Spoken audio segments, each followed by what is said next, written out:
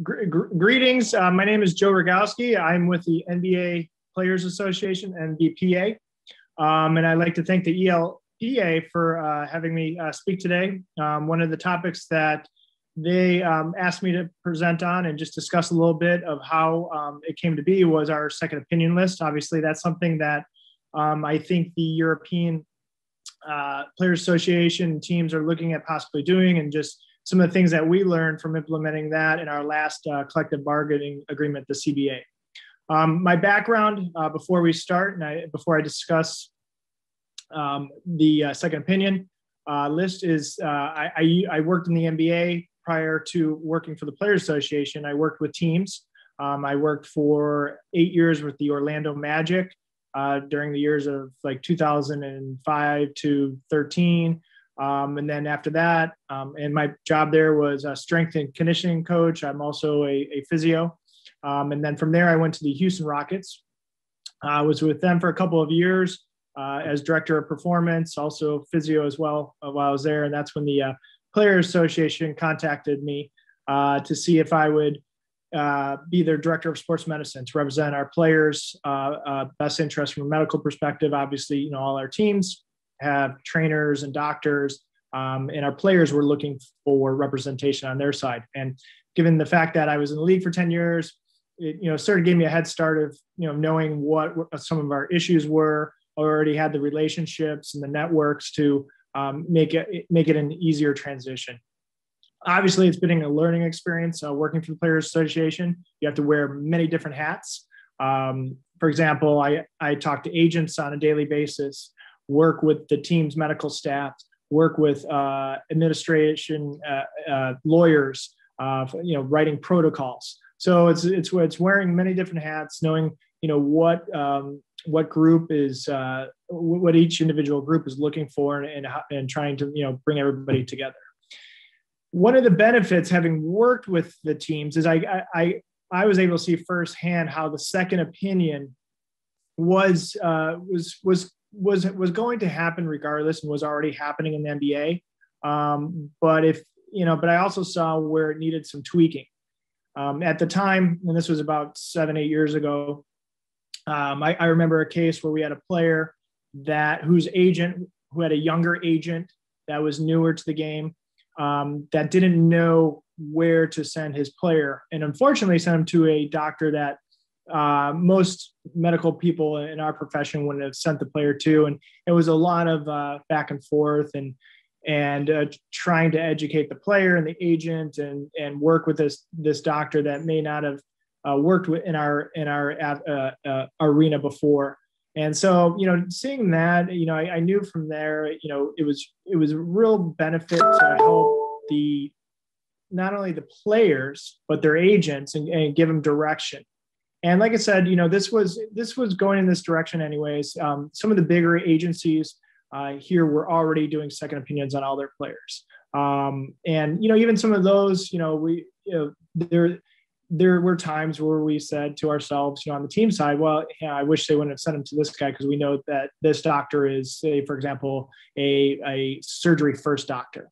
And you go there, you're getting surgery. We've all seen that, So, that's where I thought I could, help out when we were doing the CBA and working with the NBA. That this was also on their radar of, hey, how can we perhaps put this in a better situation for our players and the team, so that we can work on this together and be collaborative. So I will say, the NBA and the PA really worked on this collaborative list of experts in different fields that, each side had to agree on. And there were certain criteria that we were looking for. One thing that, one thing, working with the teams and seeing the situations that would arise that could be problematic, is it was important for us to find doctors that, not only were good surgeons, primarily our list is made up of surgeons, orthopedic surgeons, but we also have other doctors in other specialty areas like cardiac and that sort. But it was important that, the doctors that we identified knew, a couple, had a couple of characteristics. They were obviously well regarded as a surgeon and for their diagnostic abilities, but also they understood the environment and the sport world, and that they're familiar with athletes, because obviously, that's a different realm that, some doctors that aren't in that area, sometimes don't understand how things are managed. So that made things a little bit easier because, team doctors, I think from where I started 10 years ago, have really changed in the sense that, whereas it was more of they weren't as well, some of them, not all of them, but some of them may not have been as welcoming, say like a decade ago. Now it's pretty understood that any player that needs to get surgery is getting a second opinion. And it's quite ironic now that the team doctors, you find this with the good doctors that, they actually encourage the players to get a second opinion, because they want to, because there's so much on the line. They want to make sure that they're on the right, side as well, as far as, this guy's medical outcomes. And that just, and I would say 99% of the time, when the player does go see the second opinion, that's on our list, and of the vetted surgeons, it's just confirming what the team docs already thought and already said. And now it's actually gotten to the point where from when I started in the league, I would say the majority of big surgeries like your ACLs and shoulders and that sort were done by the team doctors. Now there's probably a handful of doctors that are not associated with the team that do all the surgeries. So it's very, very, very rare nowadays to have the team doctor actually do the surgery. And that's actually been one of the things that teams have embraced. Again, early on, they weren't as open to that, but teams have learned to embrace that, where they can, they don't expect the team doctor to do the surgery. Obviously, the team doctor is still a huge part, still a vital part. I mean, that's the person that the team trusts. So, and that's their expert. So they'll obviously ask questions, and the team doctor will acknowledge, hey, obviously this guy is the on the second opinion list. This guy or female is the best surgeon to do this, and they'll work with that surgeon wherever they might be to do the surgery. So it's worked out well, where teams don't look at it anymore as a negative thing, or that they're going around them, but they're doing it in more of a collaboration. And I think that's sort of how we started it off in the beginning of working with the NBA, working with the team staff. There was a lot of stuff done on the front end to make sure that this was, a fluid situation and everybody was on board, because again, we knew where it was going. Obviously the NBA is very, very agent driven. So it was going to happen regardless. If we could just come together and figure out, hey, let's, give a little bit of direction, because, use our resources and our network of all these top doctors. So that's sort of how, we started off with, an idea, saw an issue, saw a problem, saw where things were headed, and moved all the way to, okay, how do we address this? Let's put this in the CBA, provide this to the team, to our players and to their agents. And now it's a very, very utilized resource. I would say probably once or twice a week, I'll get a call from an agent. A player has an injury and, wants to get a second opinion, especially in cases of surgery. We're always giving second opinions for that. And that's now a resource, a tool for the agents and the players to use. And they don't have to use it. There are some teams that have the doctor that specializes in that area. So the agent and the player may forego, getting a second opinion, which is fine. But they just know that they have this resource, and it's not used in every situation. We have a criteria that I could send anybody that would like to, after the call, after this conference, any of the information of what it takes to enact the second opinion, because we just wanted to make sure people understood, it wasn't just for like a bump or a bruise, it's for more significant things that would keep you out, out of competition for an extended period of time, or would require surgery. So there are little rules that the legal put together to make sure that we're all on the same page for that. But like I said, it's a very utilized tool and resource for our teams, and I think it's for the betterment of our league, not just for the players, but also for the teams. Because again, with these multi-million dollar decisions, everybody wants to be on the same page and have confidence that they are all on the same, all on the same page and going the same direction. And I think that's what we've been able to achieve.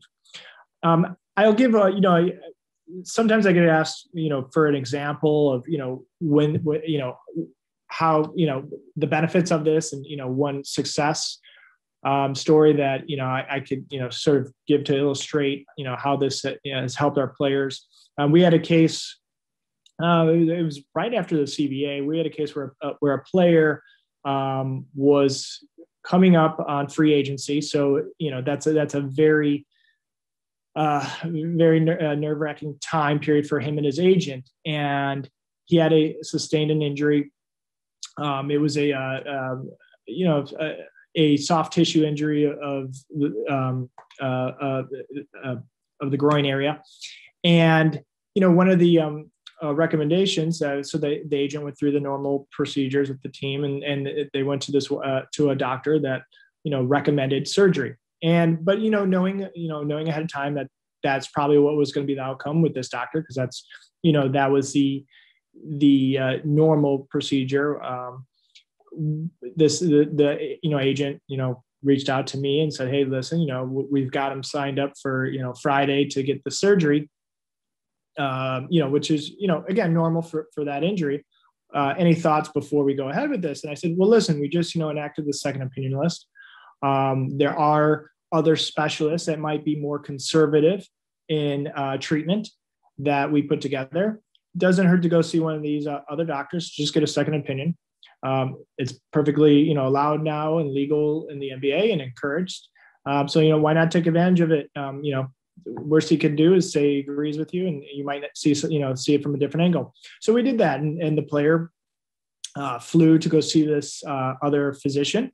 And coming out of that, the physician said, "Listen, seeing what he has right now, and I would be almost pressed to say, hey, don't do surgery on this. Let's see how it plays out." And again, when, back to what I was saying earlier, one of the things, the characteristics that we're looking for our doctors, that they understood our game. They were good surgeons to begin with, but they also, looked at it from all sides and were conservative in treatment. We just didn't want, a cut first doctor. So it was good to get that opinion. And now, mind you, the doctor that recommended surgery was not with the team. He was another separate doctor, one that wasn't on our second opinion list, but someone that was known for being a specialist in this area. So, after the player heard this and the agent, we got together, myself, and we also have an orthopedic a consultant with us at the Players Association that, we got on a call and just talked through it and said, "Hey, here are the options. This is what this doctor said. This is what this other doctor said. There's, a couple of different approaches we can take with this. It's really up to you." And again, unfortunately, he was coming up on free agency. So, and looking at a very, very lucrative contracts. And so, it was, a group decision. And, inevitably the player made the decision that said, "Hey, listen, if surgery isn't, a slam dunk, we have to do that. I would like to hold off because I'm feeling pretty good right now." And sometimes, this is one of the things I always tell the physicians, or I'm sorry, the agents, is sometimes surgeries make things worse, especially, with, some of these soft tissue surgeries. There's many times where I've seen, that's one of the things I have to educate the players and the agents is surgeries don't always fix everything. And sometimes it could actually make things worse. So, having that conversation, back to the story, the player didn't get surgery, ended up sitting out and just rehabbed. And it went really well. And he ended up that summer signing a very, very lucrative contract for 4 or 5 years. And I will say, and this was probably about 7, 8 years ago, like I said at the beginning, he's never had a problem since. So, which shows that, he made the right decision in being conservative and not getting the surgery, because I worry, he played, never had an issue with it again. never had problems. And, I was worried if he would have gotten surgery, would that, and, could that have caused other problems? Now we're looking at biomechanical issues because, soft tissue muscle was worked on. So that's, one example of, just having that second opinion, having a vetted second opinion that everybody trusts, that everybody's on board with, really came to benefit one of my players. But we see this every week in the NBA with our guys, just, getting second opinion, and just, again, it offers a sounding board for them, and just to get, another impression. And like I said, 99% of the time, it's just them agreeing with what's already been recommended, but it's always good just to hear it from another voice. So again, that's, how we came about with the second opinion in the NBA, and how, I think it's been fairly successful, and it's been a tool, again, for the agents and the players to use. Feel free, obviously, we're here in the US, feel free if you have any questions. If you guys do have players over here, I've had, European players that were over here for some reason that needed to see a doctor or whatever. Obviously our second opinion list is not something that we hide. The more people that use it are welcome to use it if you want. These are just some of the docs that we've seen and had, good success with. I could share that with anyone. If you have any questions, please don't hesitate to reach out.